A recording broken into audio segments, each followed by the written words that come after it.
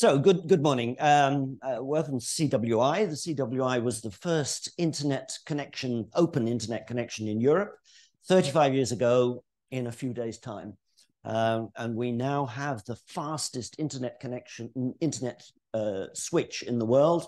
The big building next to us here with a skyscraper with no windows is the AM6 exchange, currently running at 12 terabits per second, and it's got no windows because there are no people in that building, only computers taking advantage of the low latency.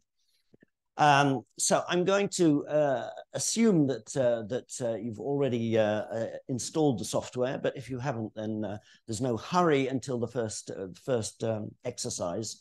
You only need the server for the exercises. You don't need it to actually follow the tutorial online. But that's the URL there for the tutorial, so that you can follow along.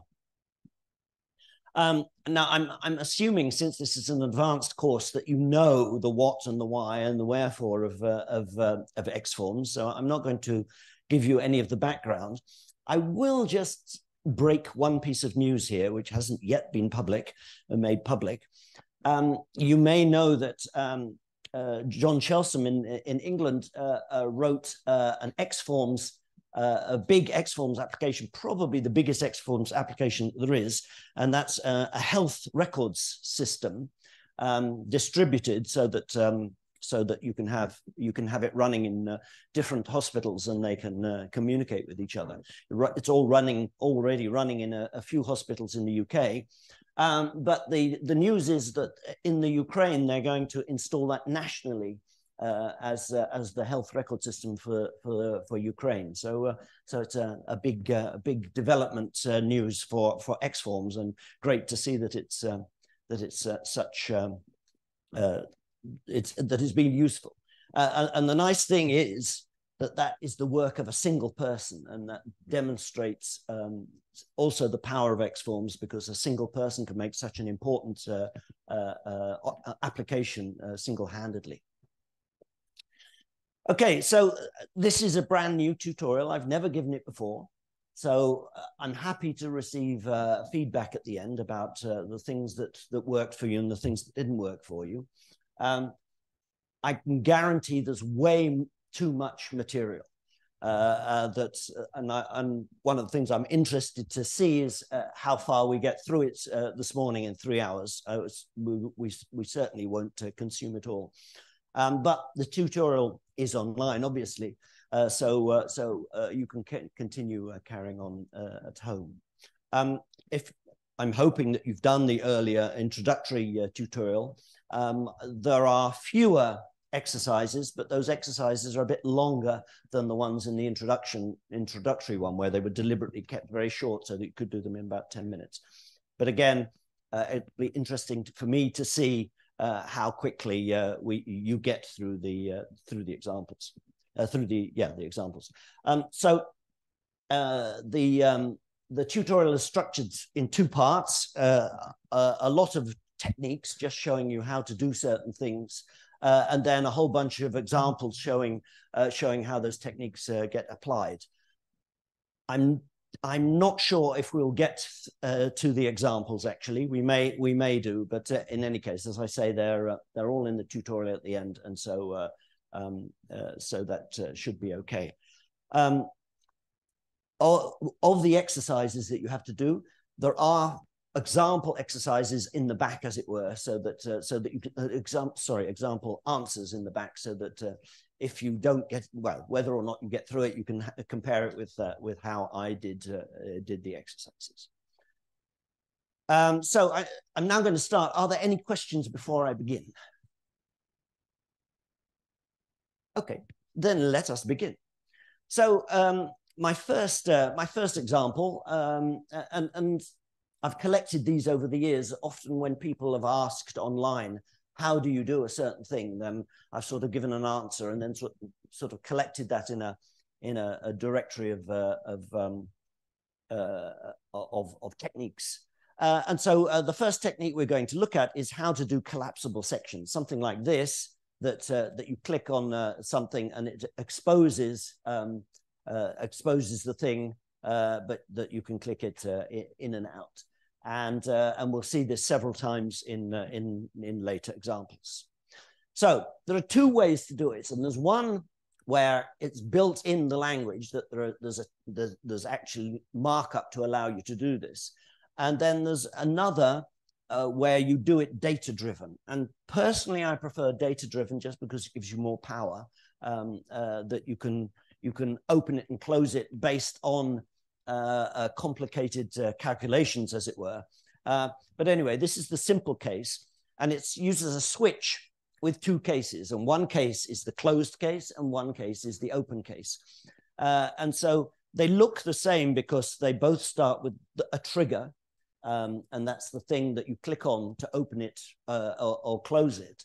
And then the open case here contains the collapsible stuff, the stuff that you want to make visible. So this is, as I say, hardwired into the language, as it were. So you've just got two cases here, a closed and an open. And the closed one, the toggle, opens the open case, and the open case, the trigger toggles to the closed case. Simple and easy. The second one is with doing it based on data, and that data has a relevance attached to it. So basically, you have a group with a reference to some value, and the only thing you're interested in that value is whether it's relevant or not. And so here at the bottom, you can see that I've got an instance with that value show, and I say that that value is relevant if the value of show is true. But I could make that anything I wanted. I could say if the value of show has the value show, or whatever I want to, or if it's not empty, for instance. So you could make any old condition here that makes that value relevant, and then when it becomes relevant, the collapsible stuff just becomes visible. So so in this case, you've got one trigger, and it just changes its label according to whether the show value is relevant or not, and then when you click on that trigger, you just change the value of show from you do a not on it, so you do a not on that value, so it goes from true to false. And in fact, that's this version that we're looking at here. So clicking on this makes show relevant, and then the values get shown. So we're on to our first exercise. The second the second example in this section, take that. So you right-click on the word source and say save as, and save it somewhere. And so you're going to edit that so that instead of using a trigger to set the value of show, I want you to have a Boolean value so that you just click you just click on it using an input. Any questions? I'm sorry, that last sentence again, could you say this slowly? So you've got a Boolean value, and you attach that to an input. That's in the exercise on the tutorial. It's the code for it is actually their input and whatever. And clicking on that to make that true exposes the hidden data. And clicking it again to make it false hides the hidden data. So instead of using a trigger, you use an input. Yep. Go.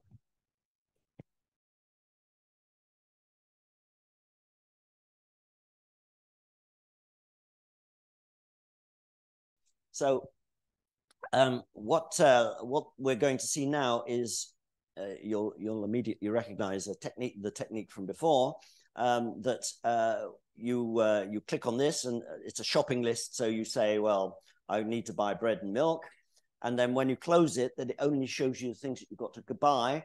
And then when you're in the supermarkets, as you buy them, you can click them off and then they disappear.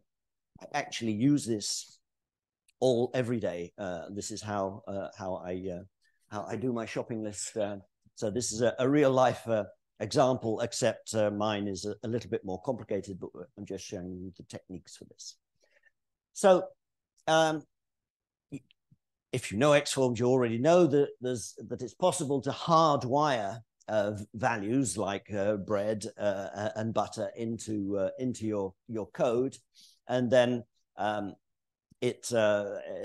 ones that you select get collected in that shopping reference there, which you can output just as a string of all the things you've got to buy. But having these values hardwired is not particularly useful. Much better for it to be data driven. And by the way, if the instance is already initialized with values like this, here's a string that says butter and bananas, then that select will already have those things selected. You can see that on the screen in the tutorial. But it's actually much handier if your data comes from data rather than being hardwired into the select, because it gives you much more flexibility. So you can either have it in an internal instance like this, where you've just got the things that you might want to buy, and in this case, because the name and the value are all the same, I've just kept the name, as it were. Or you can store it in a file, a separate file, and load it from there. That's all basic XForms stuff. And then your select command control is the same, except rather than all those items, you just have an item set which gets the produce values from that instance, and then repeatedly loops over that to give you the labels and the values. So again, you can see that working in the tutorial. Now you have two options. Although the basic version, as it were, produces a string, and I should say that the reason that it does produce a string is because that's what HTML does. And when we first designed XForms, we based it on what HTML did, and only later realized actually we were being too much like HTML, and we could actually do it much better with XML. So it's better, really, rather than having a string like that, to actually have a structured result like this, where you get each element as a child of the value that you're setting. And you only need to make one change. Instead of value ref equals dot, you say copy ref equals dot, and then the whole element and attributes and all content gets copied into the result. So it's, in general, for structured data, it's a much more useful version of select. Of course, this means you now have to change how you output the value, but you can just do a repeat over the produce and output each one individually. And again, that's example is done in the tutorial. You can see it working. But instead of that repeat outputting it, we could just do another select on the things that we've selected, and put display that's the word I was looking for, display that as a select and those are the things that you need to buy, and then you can click on them one by one to say that you bought it. So you do one set of clicking on the things you need to buy, and then that gives you a display of the things you need to buy, and then you can click on those one by one as you buy them. So this is what it looks like at the moment. You've got one select there for all the lists that all the objects that you might want to buy. And then the second one is the ones that you've selected that you want to buy that you can click on as you buy them. But now we're going to do a sneaky trick, and you can see, whoops, you can see the difference here. So that's what we have, and that's what we're going to change it to. That is to say, the second select, we're going to reference exactly the same object. So what is happening here is that we're displaying the things that we've selected that we want to buy, and we're just displaying that as itself. What that means is that every time we click on one of the things that we bought, it disappears because it's also referencing the same place. So here we've got a list of only the things that we want to buy, and as we click on them, because that's the same source as here, then they just disappear from this list. So the important thing about this is that it illustrates an essential property of XForms, that you might think of a select control as populating a data structure, but in fact it works in both directions because the data structure populates the select as well. So it's two-way, and so you can change either side and the other side will react. And really this is an essential aspect of understanding how XForms works, that many things in XForms are two-way, and that your control is a display as well as an input. The two things are talking to each other. So the rest of what I've just talked about, it's in the tutorial, but it's basically just turning those two things into an app using the relevance display thing from the first chapter. So now's the time for another exercise. This one's a simpler one. Take that last example on the page, right-click on it, save it into your examples folder, and then add hint elements to the triggers so that when you hover over it, it tells you what's going to happen, what you're looking at. Okay? Go. The next technique is open selections. And the sort of thing that I'm going to do is, so you've got something like this, but now you want to add an item to the list. So for instance, I might want to add eggs to the list, and then it appears in the list. So it's an open selection. And then when I select them, you can see them appear. All right, so that's what we're going to build, and I'm going to show you the techniques. Now, XForms does actually have something called an open selection, but what that means is that you've got your values supplied, but it doesn't restrict you just to those ones, so that you can type something in as well. But what we want to do now is add the item to the data. And as you'll see, we'll also save the data to a file so that you're updating it and you retain the values that you've added. So we start off with the example we just had, where we've got our instance, our items that we've got from a file, and that we're displaying them using a select. I'm using the unstructured version of select here because it's slightly harder to do, and so just shows you some other techniques into the bargain. So the structured version is actually a little easier, but otherwise they're very similar. So the same technique from earlier for hiding something. So we've got a plus toggle trigger that opens up the area where you're going to input the control, open up the area where the input control is for adding the new item. So that input control just looks like this. We just input a value, a string, that we're going to add to the data. We are then going to use have an OK button that adds it to the data. So what does that OK button do? It's a trigger And when you click on it, it inserts the item that we've just input there into the data where we want to store it. Then we set the data that we've just input back to an empty string, so that the next time we open it up, we don't see the value that we just typed in. And then we close it so that we go back to the original case. So just go back here.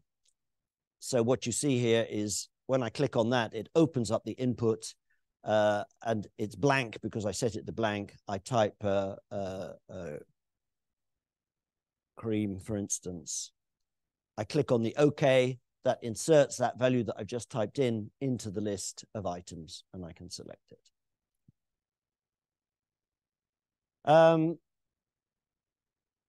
So that's the whole result.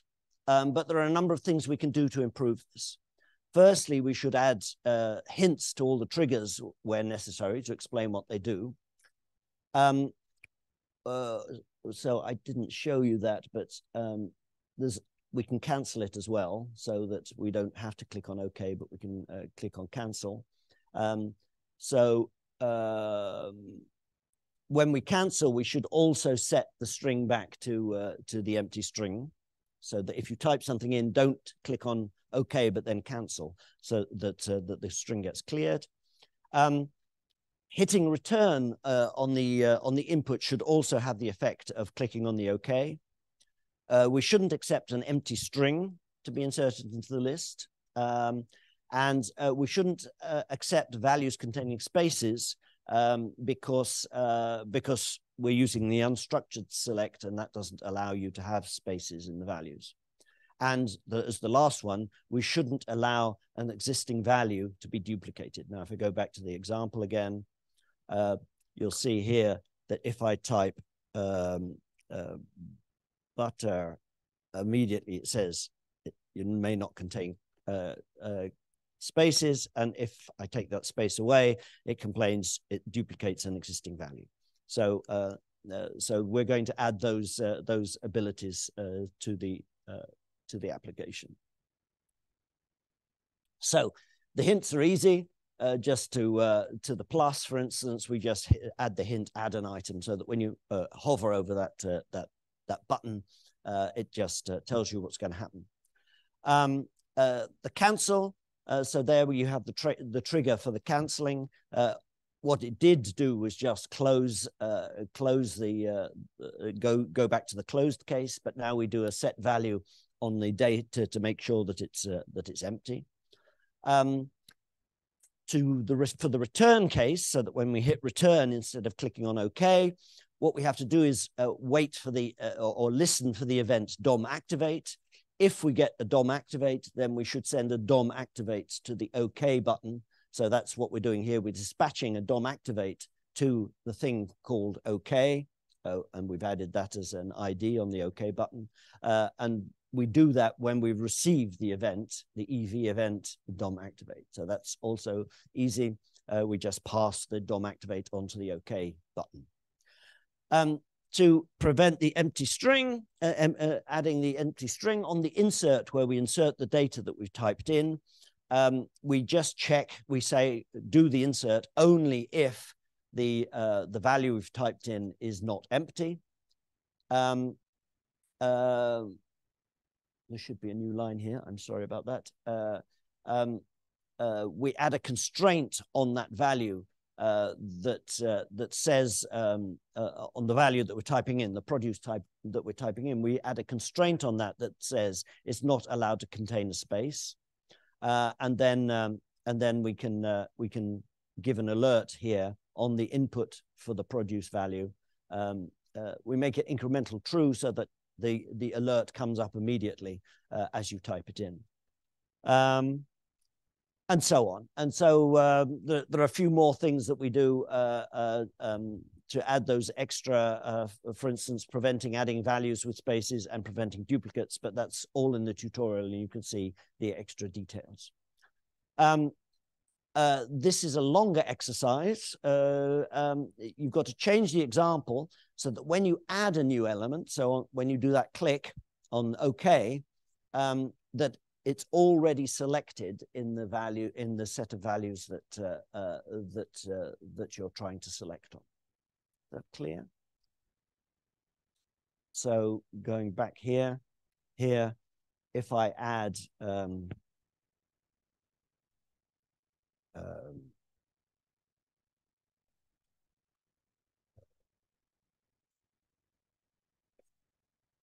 if I add water here, I'm going to hit return now, that it should be selected already. So that's the change you've got to make. Okay, any questions? Okay, go.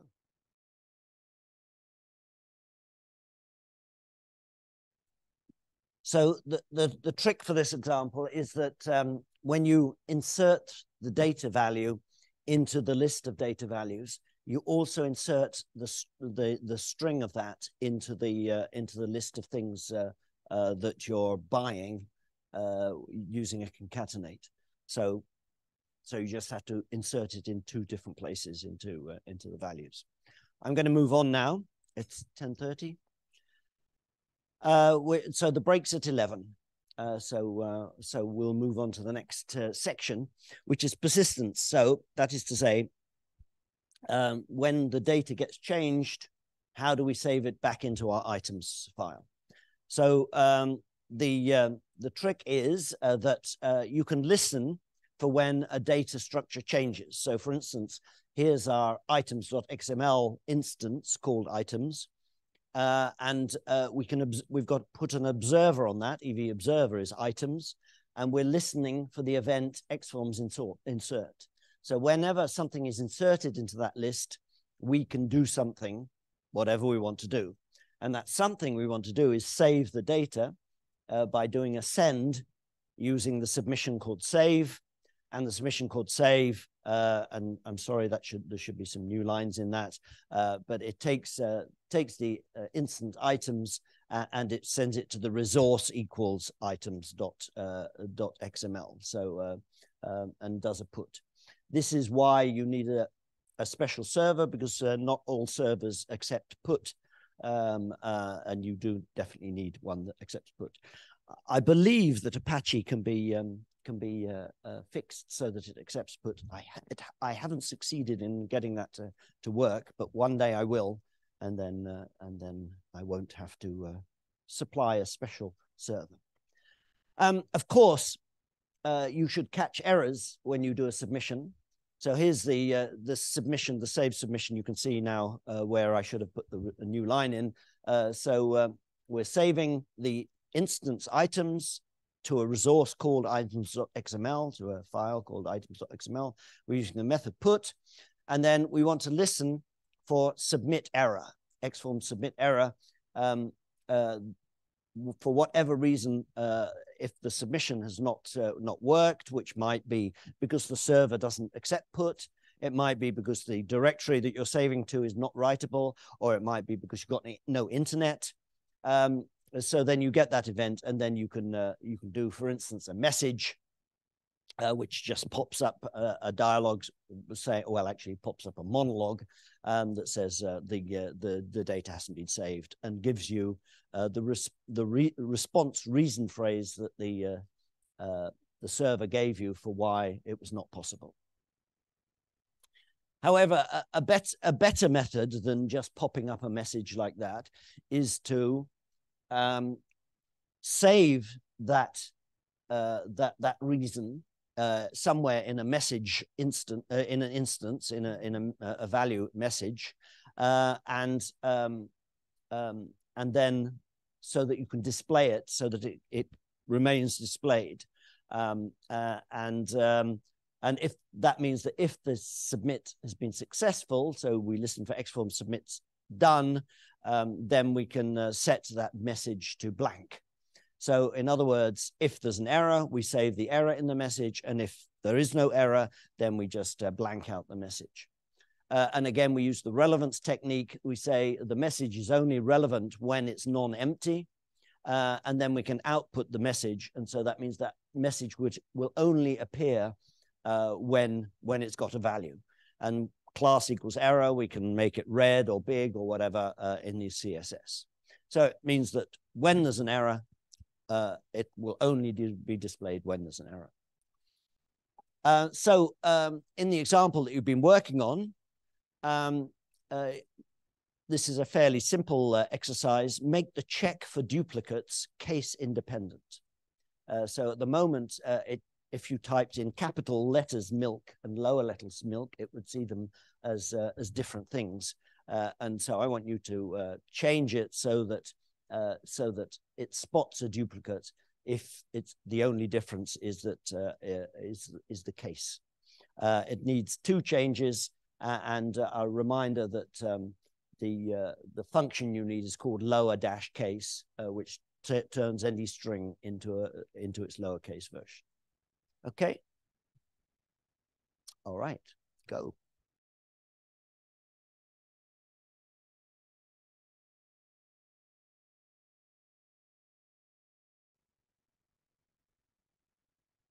Okay, I'm going to carry on. So, having saved data, oh, and I should say that this technique is actually what I should have done in that earlier one where I said you needed to include the items.xml file. I should have put this in the earlier example, and I will now. What we're now going to do is read back the saved data, but if it's not there, do something sensible anyway.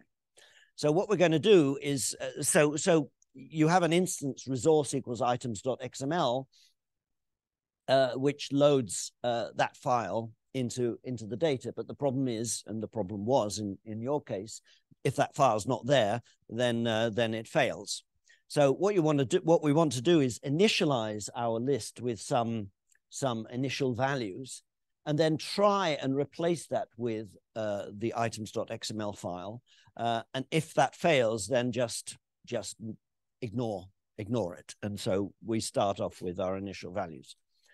So we initialize the instance with default values, whatever values we want, and then we attempt to read the file. So here's the initialization of the file. We're going to, the resource we want to get is items.xml. We're going to replace the instance called list.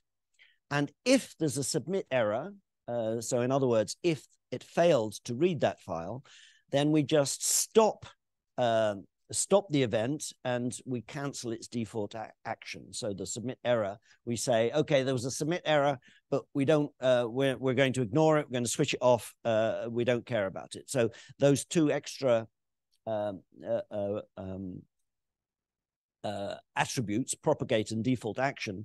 Default action stops whatever XForms would normally do if it got a submit error, and propagate means don't let anybody else see that this event has happened. Stop it immediately. So in other words, we try. If it fails, we don't care. And so to set that in motion, when we get the XForms ready event at the beginning, then we just send that submission to try and initialize the data. Actually, in the future, this will be easier. This is one of the changes coming in the next version of XForms, that if you try to initialize it with src, if that fails, then it uses the content of the instance instead. So you won't have to do this in the future. You can just say, this is where I'd like to get the data from, and if that fails, then here's some default data. Was that a question? No. Okay. So at startup, after a successful restore of the saved data, what I want you to do is save. So after a successful restore of the saved data, save the instance to another file and add a button to reset the data back to its initial state by reloading that new file. So basically, you start up the application, you make changes to the data, and then you say, no, actually, I don't want that. Click on restore, and you go back to the initial state. Okay. Go.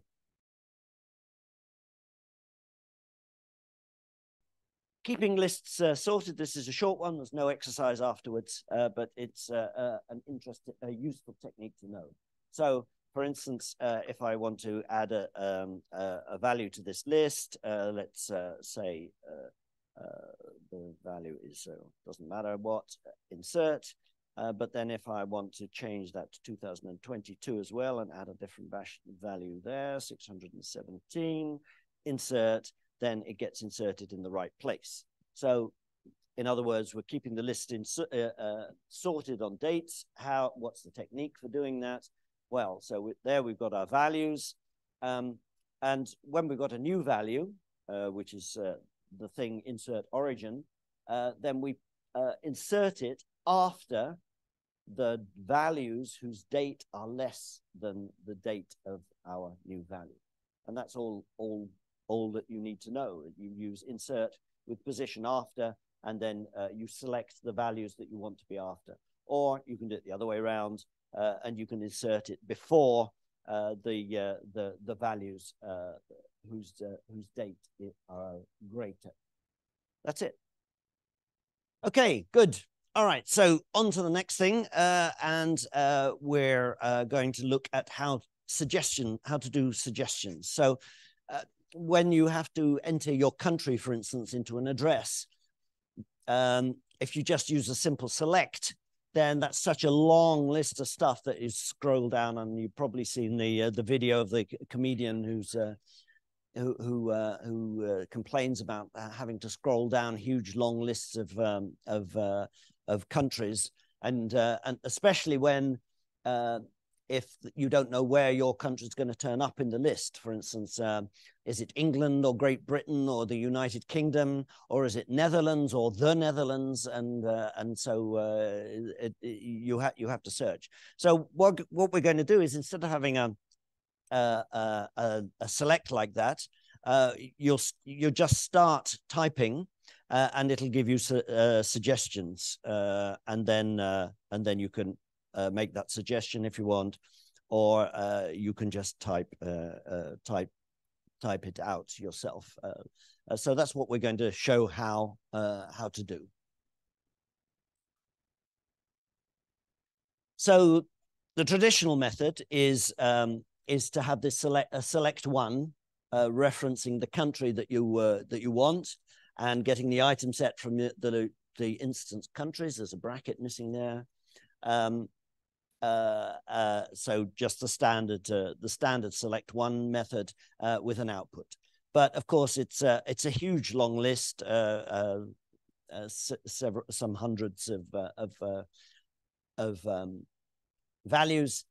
So we're doing a plain input instead, where we just input country, but we make sure it's incremental so that as we type, its value gets updated. And then a select one for suggestions that match the input. So what you saw then was a pop-up.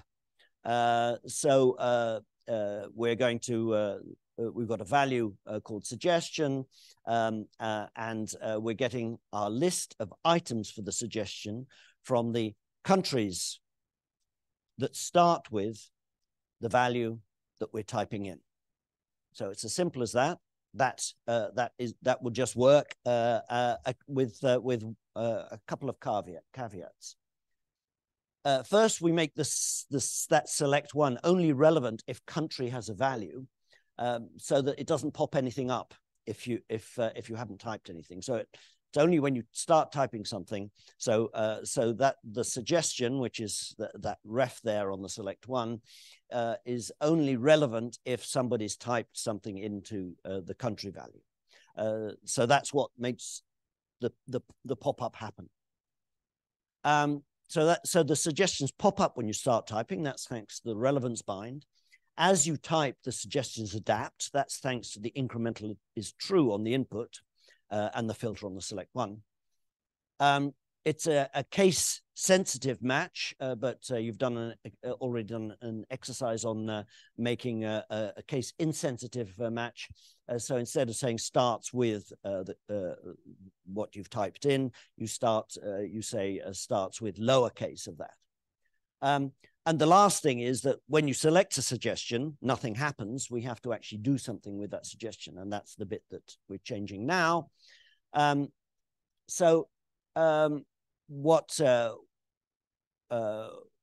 What we've got is that we're listening for when the suggestion changes its value, when its value changes. That is, when somebody clicks on one of the items that are suggested, that changes the value of the suggestion, and then we just copy it across to the country value that we're typing in. There's a couple of other things we should do. Having made a selection like that, then the suggestion should disappear. So we change the relevance on the suggestion so that either the country is not empty, so that the country is not empty, and also it's not equal to the suggestion. So once the suggestion and the country are equal, the suggestions disappear. And the other thing that we should do is make sure that somebody can only type in a valid country. And so we add a constraint to the country that it has to appear in the list of countries. And there's one other improvement that you can check on in the tutorial. So going back here, that's why this lights up red like this, because the value is not in the country, in the list of countries. But there is a suggestion that matches, but we haven't yet got a valid value. So that's why it's red and won't accept it. Okay, so the exercise, take that last example on the tutorial, and instead of matching suggestions on the start of what's typed in, match on whether the country contains what's been typed in. So in other words, use the function contains. Should be fairly easy to do, shouldn't take you long. Any questions? Okay, go to it. So yeah, the next section. So dealing with unknown data structures. So it is possible that you're going to read in a file, as it were, an XML file, that you don't know actually how it's structured. And so how would you deal with that? Most of the XForms stuff expects a certain structure to the file, and then you know what the structure is and how to access the elements.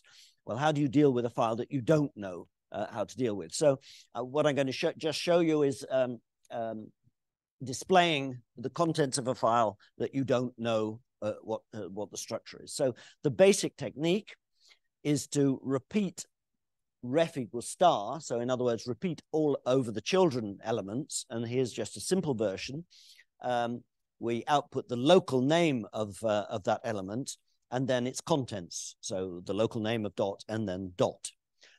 So if this is our file, which is a typical response from a server in this case. It's showing what a reply, a 200 reply looks like from a server. You get an empty error type. You get the resource URI that you submitted to, the status code 200. It was successful, and then a number of headers containing content length and a value, and then content type and a value. So using this this XForms here, you'd get something that looked like this, which is basically useful. But what you can see is that if the children are structured, then everything just gets appended, concatenated. Yes.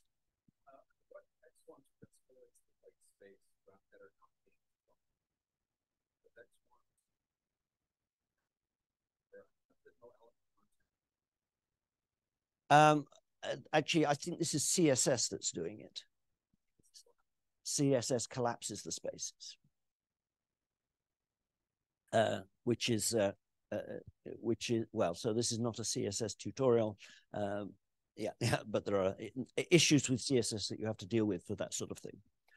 I mean, this, if that's that might be enough just to get you going. But what you can do then is to repeat over the elements, output the local name, and then if the count of the number of children is 0, then just output the content. So ref equals dot if the count of the number of children is 0, or so that will output the content if there are no children. And if there are children, the next one will work. Repeat ref equals star for the children. And if there are no children, then that repeat will produce absolutely nothing. So in that case, we do exactly the same thing, the local name and the content. And of course, you could nest that several times. So with our server response, we get something that looks like this. And so you could nest that several levels deep if you wanted. But of course, you're limited to the depth that you can nest. So, oh yeah, well, I'll talk about that in a moment. If you need the root value, then you just output the local name of /star. There's just one, of course, so that star just matches the top element.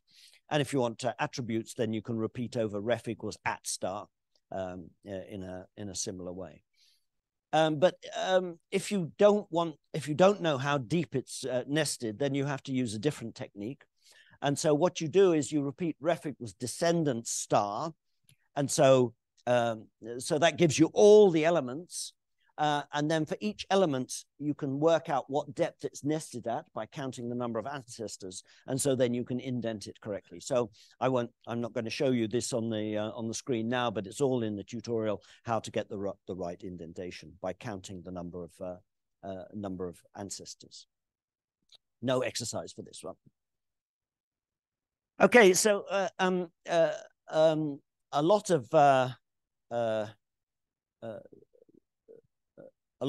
of these things you'd like to format in different ways, and CSS is there for modifying your presentation. The basic and most useful technique is to calculate a class name. So, for instance, if that ref was to a number, and you wanted to have negative numbers in red and positive numbers in green, then you could calculate based on the value of that ref. If it was negative, class equals red, and if it's positive, class equals green or whatever. And then as the value changes, then so would the presentation. If a simple class name is not enough, for instance, if you actually need values to change, for instance, you want to change the margin left and margin top, and if we get to it, you'll see an example of this being used. Then you can calculate a style attribute.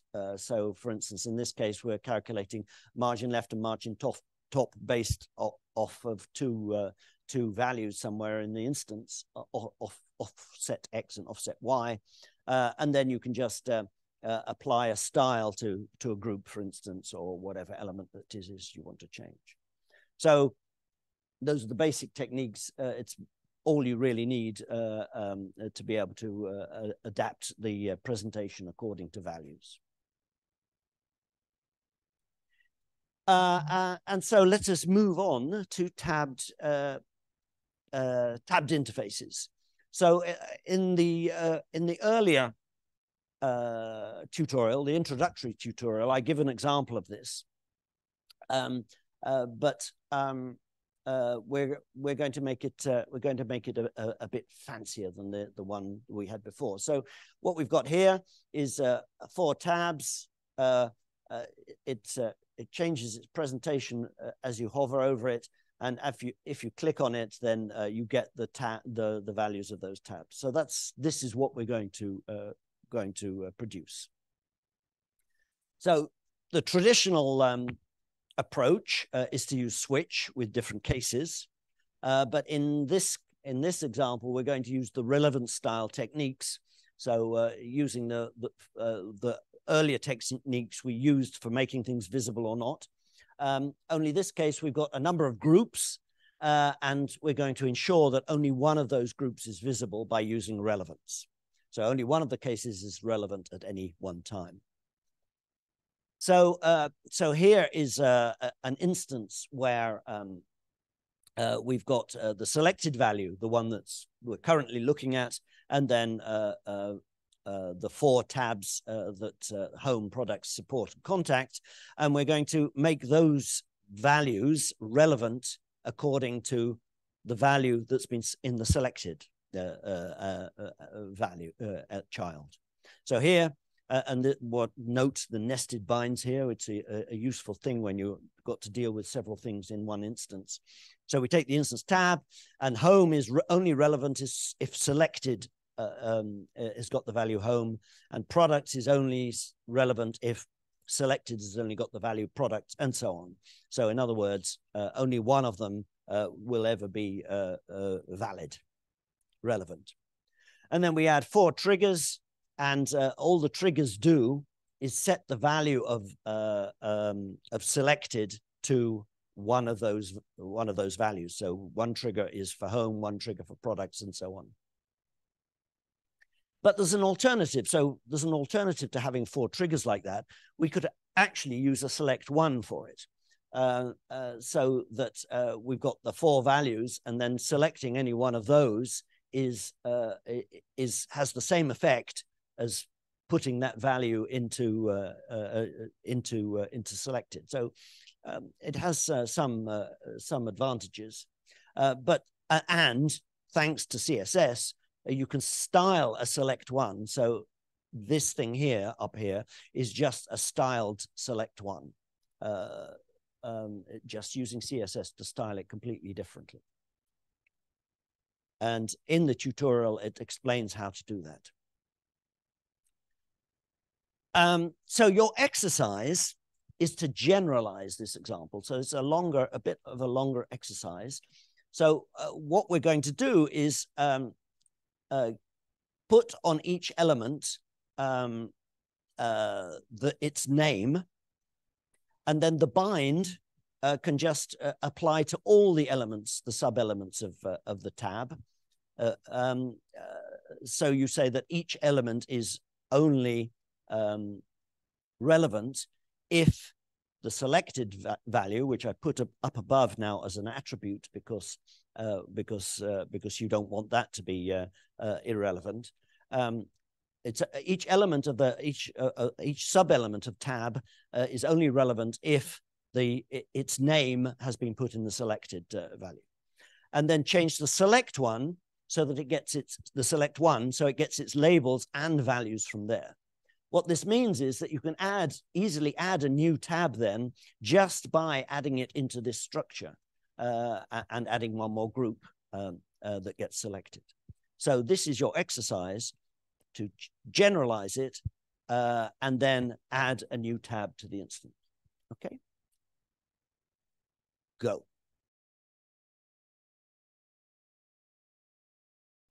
Let us move on.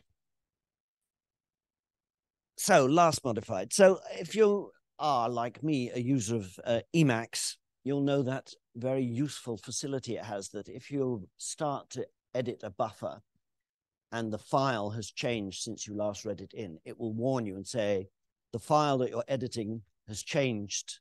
Are you sure you want to edit the file? Or similarly, if you edit it and then try to save it and it's changed in the meantime, it'll say, well, it's now different, the file's different. Are you sure you want to overwrite it?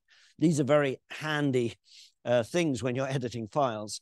And similarly with XForms apps, especially if you've got a copy on your desktop and a copy in your telephone, and you edit a file or a file changes because you've used it in your phone, and then you go home and then you start using the same app at home, and the data has changed, but it's still looking at the old data, then it will be really good to be able to check whether the file is still the same one that you think it is. So this is about that, how to find out when the file was last modified and make sure it's the same version that you're dealing with. So I see that. So what we're going to do here is save, check that it's the last modified date is the same, and then overwrite it just to show you the error that you get, that there's a mismatch. So when you do a submission of a file, when you either get it or put it, the server returns a number of useful values, whether you've got a submit done or a submit error. So these are the values that you get. The resource URI, so where you were trying to get or put to. So if it says 404, then at least you can see what it was that you were trying to get, and see what mistake you've made. The response status code, so that's the regular HTTP codes, like 200 and 404 and so on. The reason phrase, so the English explanation of that status code. And then a number of response headers, and you saw an example of that earlier. 0 or more header elements, each representing a header in the response from the server, with 2 child elements, a name and a value, containing the name and value of the header. Additionally, for XForms submit error, you get an error type, which comes from XForms rather than from the server, that's telling you the type of error involved. And that might be because the submit didn't even get done because of some problem with the data or with how you were submitting it. So, for instance, you can't do 2 submissions simultaneously, or one after the other, until the first one is completed. You might be trying to submit something and there's no data. The data might not validate if you've asked for validation. The data might not. So the XForms coming back might not be valid XForms. Sorry, the XML coming back might not be valid XML. So there's a parse error, a resource error that you've given some URL that's not valid, or target error that where you said you want to put the result doesn't exist. And finally, you get the response body that does come from the server, and that's the message that you normally get from a server that gets displayed, for instance, for a 404. So you get all those return values, and so you can access them. So you access them with the event function. So when you've got, for instance, an XForms submit done, then you can, for instance, do a set value of the resource URI by doing event resource URI.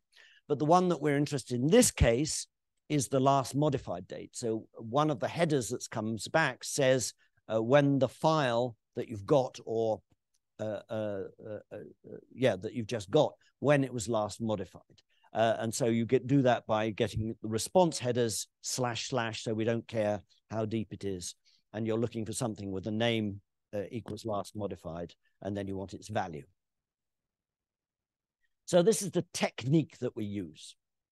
Every time you save the file, having saved it, we do an additional head on the file to get back the date that the server the date and time that the server says it was saved at, and then you can save that for checking later on.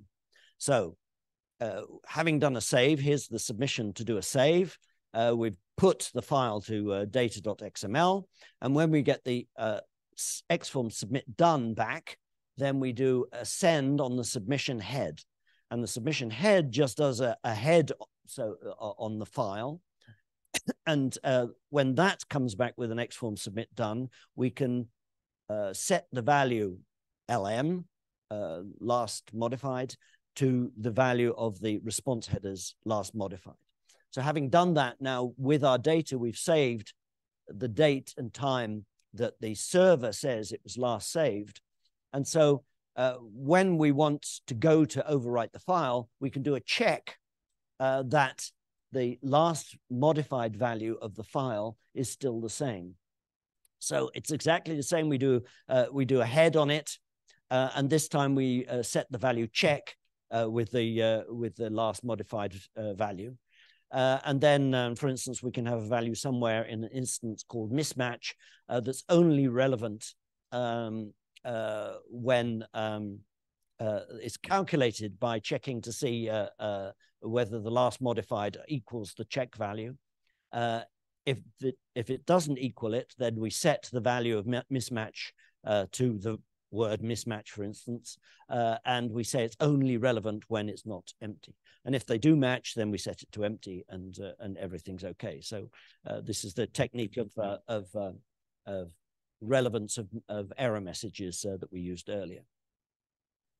Okay, good. Another technique that is useful is to be able to use the mouse, and if we have time, you'll see this in use.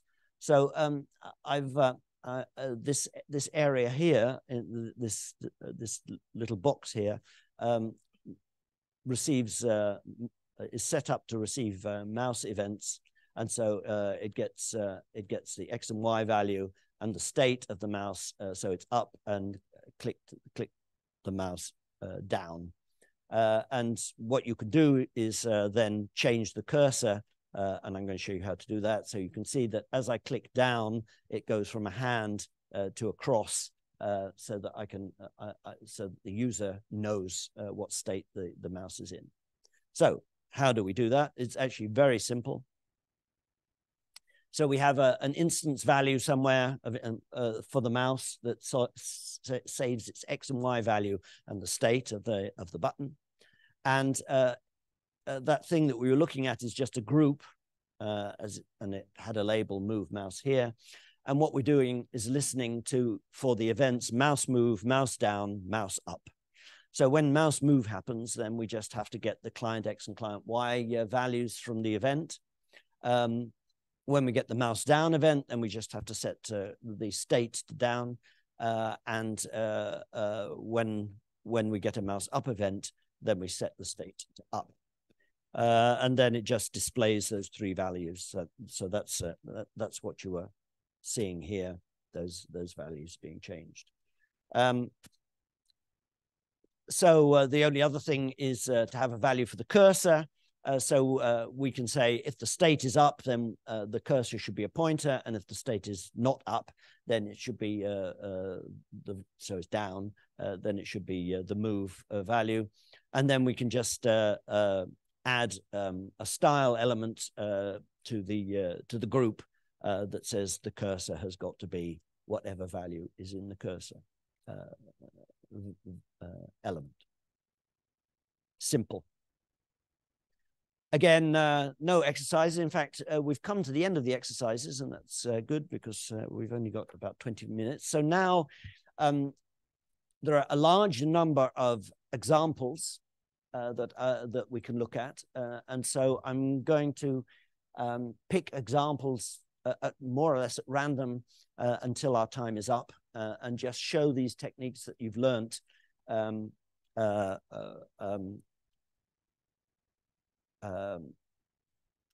being used.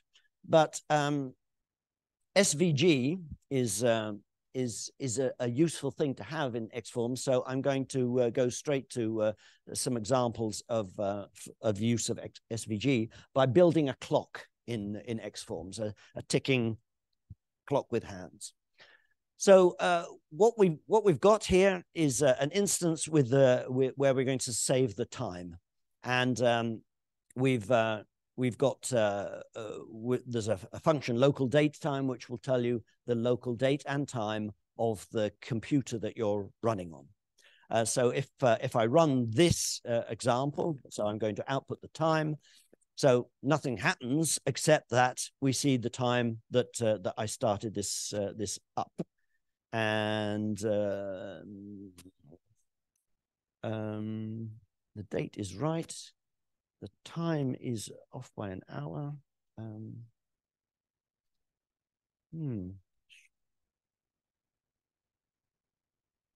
Okay.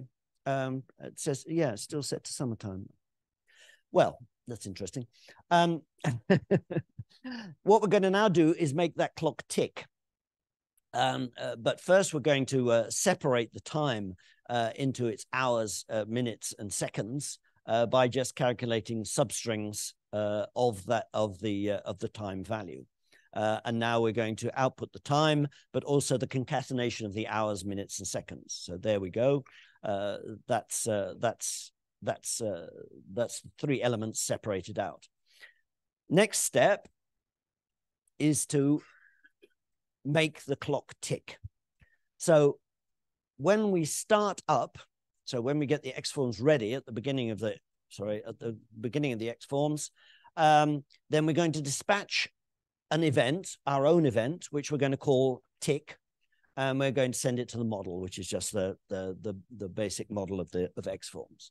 So when XForms starts up, it sends just one tick event to the model. Now, in the model, what we're going to do is every time we receive a tick, so every time we see that tick, we set the value of the time variable to the local date time again, and then we dispatch another tick to the same place, but with a delay of 1,000 milliseconds. So in other words, a tick will be sent every second. So once it gets its first tick, it sets the time and then dispatches another tick a second later. This is the only change that we've made to that last thing that you saw, but now you can see every second the time is ticking away, is being updated. So now we've got data that's changing every second. Now we're going to turn this into an analog clock using SVG. So first thing we're going to do is add hands to the instance, the hands of our clock. Now the lengths here are just percentages because SVG doesn't have units in it.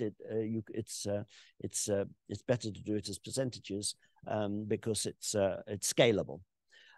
So we're going to say the hour hand is so if you imagine the clock being 100 wide, then we're going to have the circle around the clock of being 90% of that 100, and the hour hand is going to be 30%, and the minute and second hands are going to be 40% long. What we want to do to these hands is calculate the angle of the hand on the clock. And so the second hand, for instance, class is hour, minute, and second. The second hand, for instance, is just the number of seconds, the value that we've calculated, the number of seconds, times 6, because the seconds goes from 0 to 60, and so the angle is going to go from 0 to 360. Similarly, for the minutes go from 1 to 60, and 0 to 60, so the angle goes from 0 to 360. The hour hand is a little bit more complicated because you don't want it to change only on the hour. You want it also to change every minute. And so you have to take the hour times 30 and then adds the minutes divided by 2 in order to get the right angle. Now we're going to add some SVG. So we're going to circle of radius 45 so that the clock is 90% wide. We'll give it a class of bezel, which we can then change in the CSS. And then we're going to repeat over every hand. We're going to draw a line from 0, 0 to. Now, the problem is that SVG, the positive direction is down and not up in mathematics. So we have to do a negative there to get the position. So this is the hour hand. This is a hand that starts at the top. So we're drawing it vertically here, and then we rotate it by the angle that we've calculated for the hand. And we give it a class of either hours, minutes, or seconds so that we can give different displays for the different hands. So it repeats over the hands, and we do a little circle in the middle. And there you go. So this is now a very simple clock, but as the time ticks, which you can still see displayed above there, that then modifies the angles, and every second the hands get redrawn at the new angles. If we want to add some decoration to that, well, it's just the same process. All those little lines are just hands that don't move. So you just use the same process to draw the hands, to draw the little lines.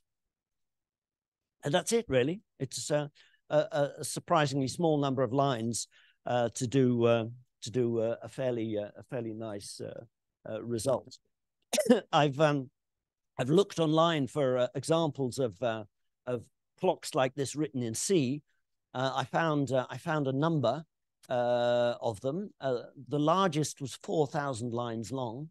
The smallest was 1,000 lines long, and we've done it in about 20 lines. So as you can see, it's quite powerful.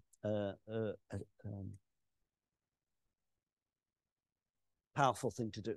Right, we've got a quarter of an hour left, so I do want to do the maps because that shows some of the power. So you can, if you put the URL of an image in your data like this, so I'm getting my tiles from OpenStreetMap, and if you output it with, for instance, ref equals URL, then you will get that string output. Fair enough. But you can add a media type to the output control that says that you want it displayed as an image. And then it will download that image for you and display it. So this is exactly the control necessary to get that tile from OpenStreetMap. Okay, so that's the basic that we're going to use. We're going to start getting tiles from OpenStreetMap, and we're going to start sticking them together and use the mouse to control what gets viewed. So an OpenStreetMap URL is made up of the site that you're getting it from, the zoom, the X, and the Y, and then .ping. So here we go. We're going to make an instance where the map contains the site that we're getting it from, tile.openstreetmap.org, the zoom value 10, and the X and Y coordinates of, in this case, 511 and 340. And we then calculate the URL from that by concatenating the site, the zoom, a slash, the X, a slash, the Y, and then the .png. But now that we have the data, we can now also input the different parts. For instance, input the zoom that we want.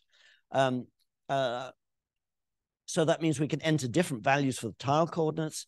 And because XForms keeps all the relationships up to date, a new tile URL is calculated and the corresponding tile is displayed. So here I've made input easy. So now we're looking at Amsterdam. But if I go to the next tile, so you can, hello?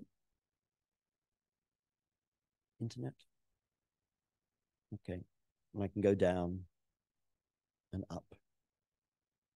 So all I'm doing here is changing the X and Y values, and it's just automatically getting the next tile for me.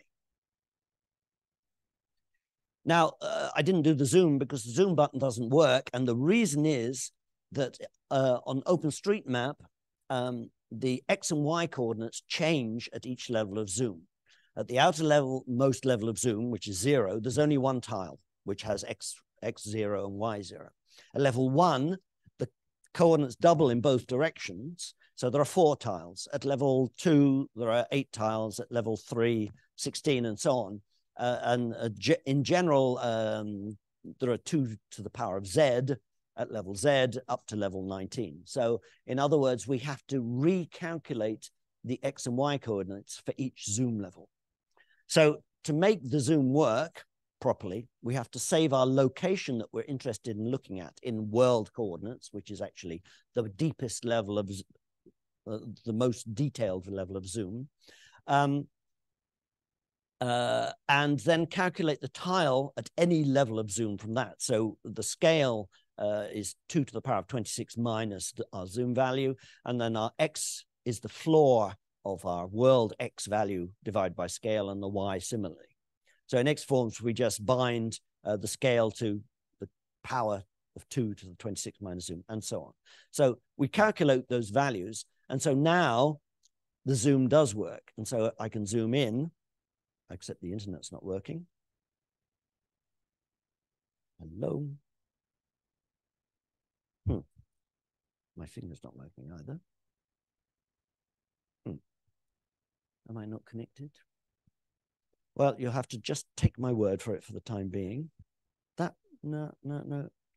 For some reason, it's working there? Okay, all right, so it's my computer.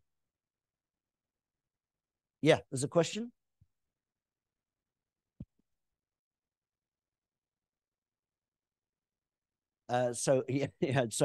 Question on the Slack, why is it showing GMT +2? And there must be something wrong with my computer, and I don't know the answer.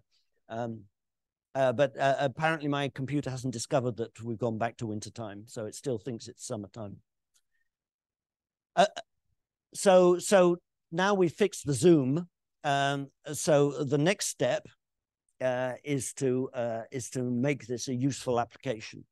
Now, the problem is that when you zoom in and out, you get a tile that includes the location that you want, but that location is, of course, on a different position on the tile. So, for instance, here on the left-hand side, you've got that plus approximately in the middle of the tile, but when you zoom in, you get the subtile, as it were, that includes that location, but unfortunately, the location is now in the corner of the tile. And that's because, well, I think the diagram shows obviously why that's the case. Now, ideally, what you want is that as you zoom in, the location that you're interested in stays in the middle of the screen. You don't want it bouncing over the screen all the time. So we have to deal with that. And how we do it is like this. We have 9 tiles in the background, as it were, that includes our location in the middle tile. And then we do some negative offsets so that we look at 4 tiles or 4 tiles wide through a porthole. So we don't see those ones at the back. And we do some negative offsets so that our position is always in the middle of the porthole. So that as we zoom in, our position is always in the middle of the screen and not bouncing around the screen. So the porthole stays static on the screen, and the tiles underneath are going to be shifted, actually using CSS, so the location remains the same. So we calculate the offput of X and Y that our location has from the center. Don't worry about it, exactly how that's calculated. You saw earlier using style with attribute values. So we just use a style on that thing, and now we have so we're looking at four tiles, as it were, and there are more that are being hidden from us. But now my internet is broken, so I hope it works on your computer anyway. But as you zoom in, you get the same effect. You get the right effect. And I don't know what is wrong with my Wi-Fi. It does say that I'm connected. I don't know why I'm being refused. Yeah, no, I'm being refused.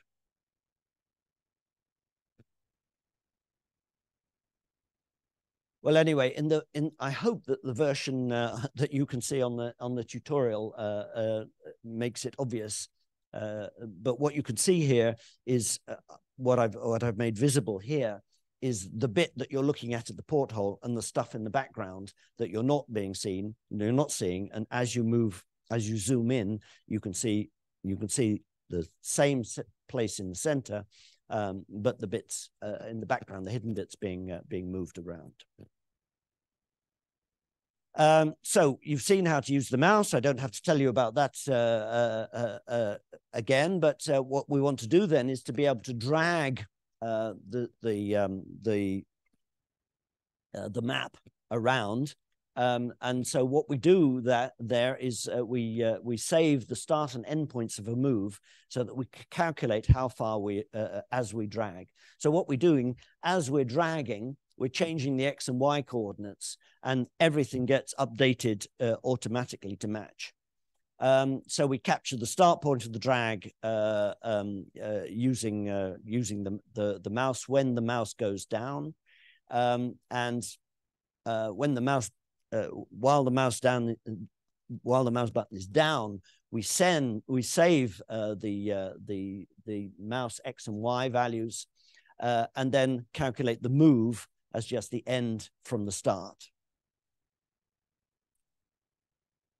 So what happens here is that you see as I click down, it tells me how far it moved in each direction. So I'm just calculating that from my start position and my end position, which is being constantly updated. And having done that, then I can move the maps suitably. So when the dragging stops, then we just reset our X and Y, and who knows, maybe. Well, yeah, you can see it. You can see it working as long as I don't have to download some new tiles. So you can see that happening. So all I'm doing here with my mouse is actually changing the X and Y value.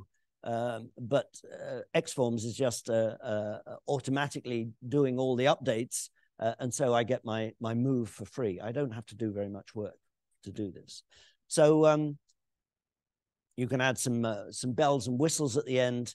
For instance, you can get your maps from a different site. So who knows, maybe this will work. No, as my internet is not working. But again, the version in the tutorial should work. But just by adding a select one, I change which site I get my tiles from, and so I get a different style of map. So it's only about 150 lines of XForms code, which is not very much for such a complicated application. So I think I like this example because it demonstrates how much you can do with very little coding. Now, this is the end. I'm not going to go any further. So last 5 minutes, any questions before lunch? Is it possible to have abstractions like this map example that you just showed to be used in other XForms as an include? Almost. For reusable. So come to my talk after lunch and I will show you. Yeah, all right. There was somebody else over there, I think, who put a hand up. Here. Hi, O'Neill Del Pret. Just you mentioned earlier about other implementations from the one from John. Is that available, or is it open source, or is? As far as I yeah. So there's Orbion, and the one that I'm using here, which is XSLT forms. They're both open source. So yeah, you can get hold of those. The difference is that XSLT forms is client side, so your client does all the work, and Orbion is a server side based, so it does a lot of the work on the server and then sends you the results.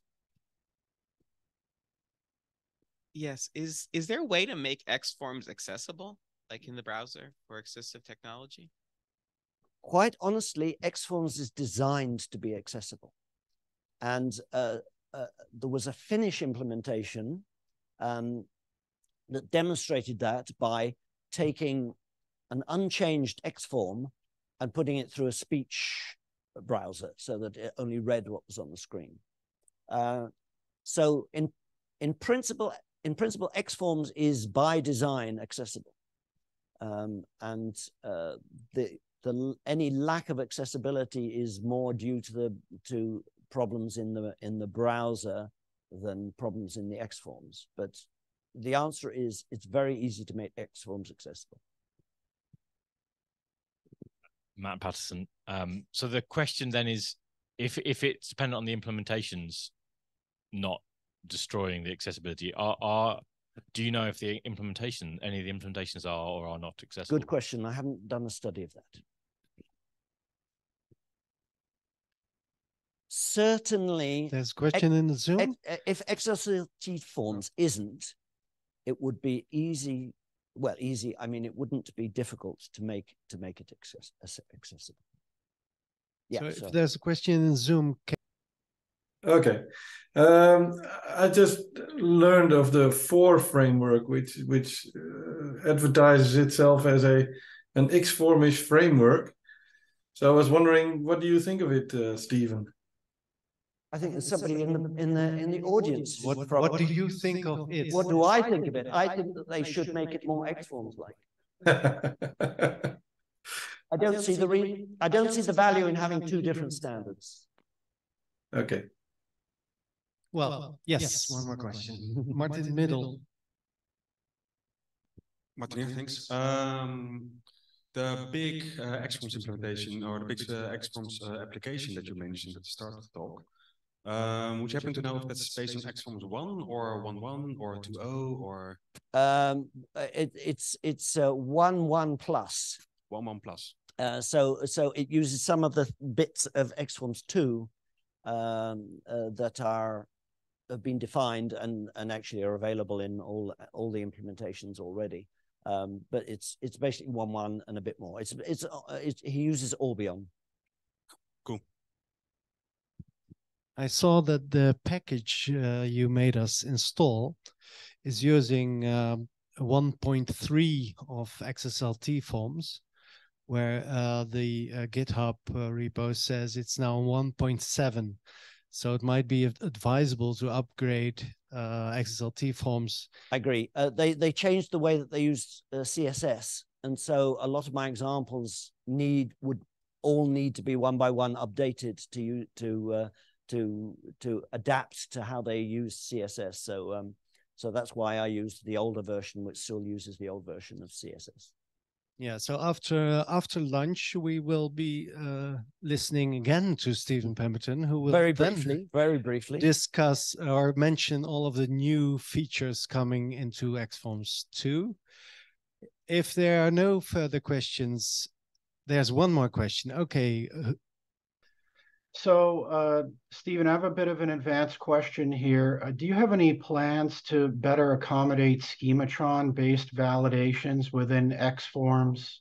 Obviously, one can go about programmatically parsing a schematron file and trying to stuff various constraint attributes with as much as can be done to properly validate the various fields in question, but is there a better way coming, or have you thought about this issue yet? Well, so the answer is it's thought about. It's really down to the implementations and not down to the design of XForms, because as far as I know, there's nothing stopping using different schema languages. I should say, put pressure on the implementers if that's what you need. Okay, that's I wanted to hear that directly from you, because in fact I am working with Elaine right now. We're currently in the midst of discussing and possibly prototyping some schematron accommodations within XSLT forms for the future. So, thank you for that question. I mean, for that response. All right. Shall we have lunch? Thank you all. Thank you very much.